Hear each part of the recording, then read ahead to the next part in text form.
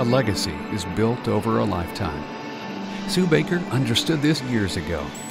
A licensed pilot and a true pioneer in the area of injury prevention, she's contributed more than 40 years to the field of public health, and her work continues today. Pioneering was easy when there had been so few other people working in this area.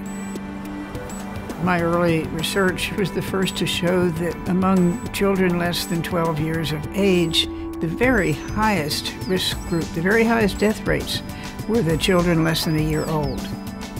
And it became evident that children had to be protected with car seats. And now my students are my life academically. So my husband Tim and I have had the opportunity to initiate probably half a dozen scholarships. And when we sold our house a few years ago, we decided to give the money from the proceeds to Hopkins as a charitable gift annuity.